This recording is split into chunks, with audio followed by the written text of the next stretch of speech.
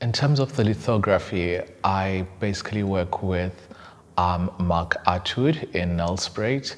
I go on a residency period. I think the last two that I've done have been 8 days each, mostly because I end up getting terrified of the insects that are all around the bushveld.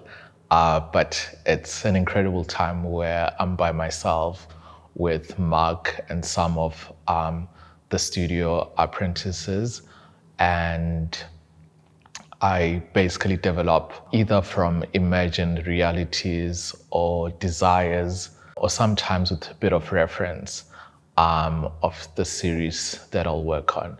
But specifically the ones that I'm showing right now, those are imagined portraits and also a self-portrait, which is Confessions of a Loner.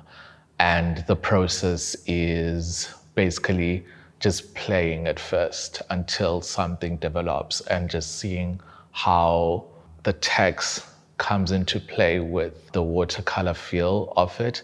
And then much later I add, sometimes there'll be a leaf that falls onto the work and that gets incorporated, or some textures that I begin to take interest on. That's how I add it.